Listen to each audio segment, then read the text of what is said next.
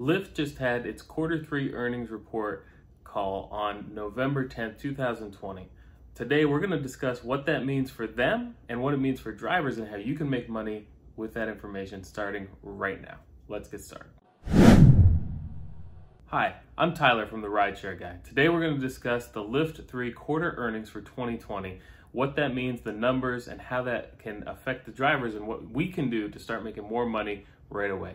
First, let's look at the results. In Q3, Lyft made $499.7 million versus $955.6 million in the same quarter in 2019. This is a decrease of 48%, but an increase of 47% quarter over quarter for the year. This beats expected revenue of $486.6 million. So Lyft actually made a little bit more than they were expected, which is good for investors, good for drivers, good for everyone. Lyft says that they had 12.5 active passengers, active riders through Q3, and their revenue per active rider is $39.94.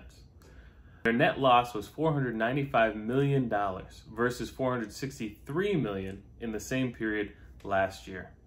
So what does all of this mean for drivers? Well, first, let's look at Lyft's main goal.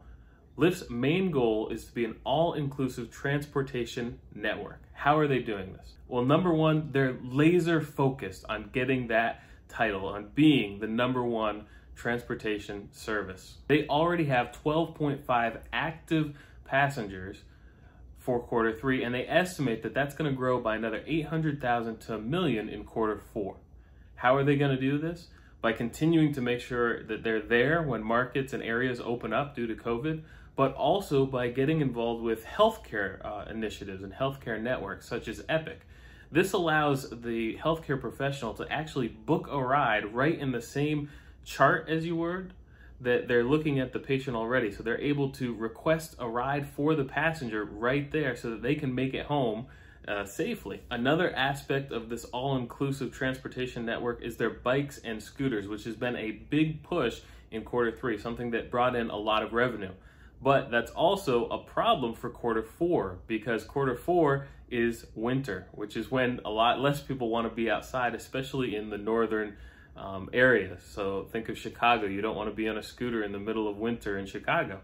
So though it's been a really good way that they've been bringing in revenue for Q3, it's going to be a hindrance in Q4. However, those passengers who have been using Lyft for some time, maybe they're using Lyft Pink to get some free rides with the scooters and the bikes, are now going to be using that same platform to get rides in a heated car. So that's really good for drivers because we can step in, we can be there to help the passengers get to and from and make some extra money. Another aspect, especially when it comes to the healthcare things, is to try to drive during times people would be going to doctor's offices. People, especially those who aren't able to drive and need someone to take them, they like to go early in the morning. So you drive at that time and you're going to be taking people from home to the doctor's office. And then you drive a little later, say 9, 10, 11 o'clock. That's going to be the time people are going from the doctor's office home. So as a driver, if I'm trying to get in on that market and make some money, that's the time I'm going to drive, and I'm going to go to large doctor's offices that have a lot of people that would be reached out to that are going to need that ride. So that could be a great way to start making some money. Next, we're going to talk about Lyft's food delivery progress. Now, Lyft doesn't have an official food delivery service such as Uber and their Uber Eats. However, Lyft has started in certain areas trying pilot programs to test out the market and see if they can start their own food delivery service. But in the meantime, they've partnered with Grubhub. So if you're a member of Lyft Pink, you can also get for free Grubhub Plus, which is a $9.99 value, which is half the price of Lyft Pink. So it's half the value right there if you're going to sign up for it. But by doing this, people are able to get that free delivery. So that kind of allows Lyft to see the type of food delivery and how it will work in different markets.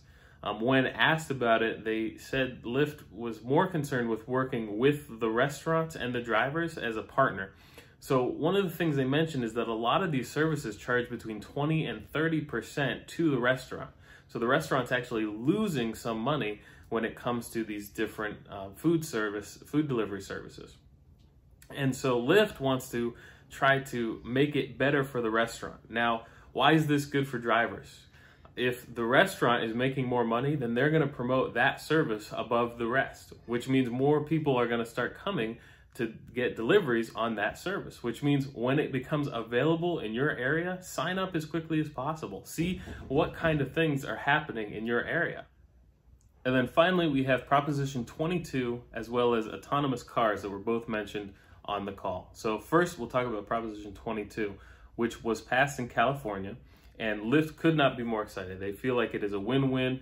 The drivers get to make more money. They get to keep the flexibility of not being an employee, of being an independent contractor, and the passengers, they get the benefit of having people there to pick them up. So it's a win-win for everyone. They even mentioned that this would be something that other states could mimic, and even on the federal level could take as an example. So they're really looking forward to not just seeing this in California, but seeing it throughout the entire country, really.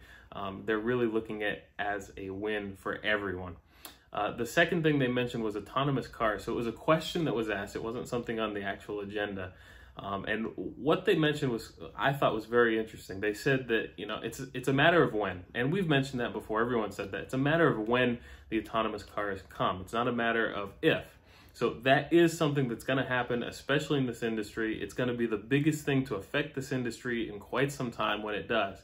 However, they also mentioned that this will not eliminate all of their drivers. They're not going to ever be in a situation, at least this is what they said to, on the call, that where they don't need some drivers. The autonomous cars are not going to be able to reach every single market. They're not going to be able to do every single ride, so they will still need drivers. So even though they're coming and it will affect the amount of money that we can make as drivers, it's not going to be go from the amount of money we're making now to nothing. There'll still be something there for us to make some money. How are they going to do this?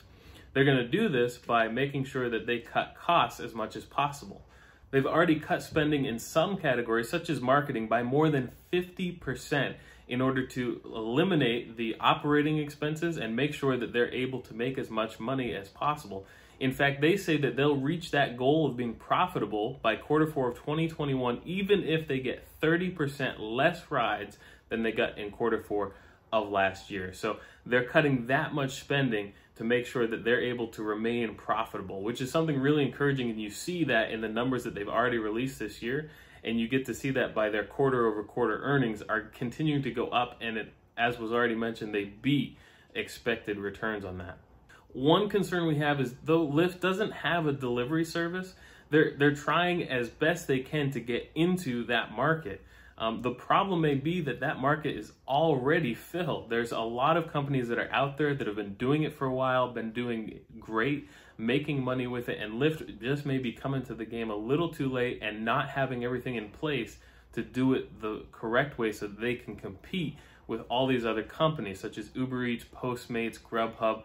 All of those already been doing it for a while. Lyft just trying to get in, and they have a way of doing it that's going to be trying to cut the cost so that the restaurant makes more money, which I'm really excited to see, but in the end, it may be too little too late. We'll have to wait and see. So what do you think about Lyft's Q3 earnings? What are your thoughts? Leave them in the comments below. If you like this video, give me a thumbs up. Leave any questions you have in the comments.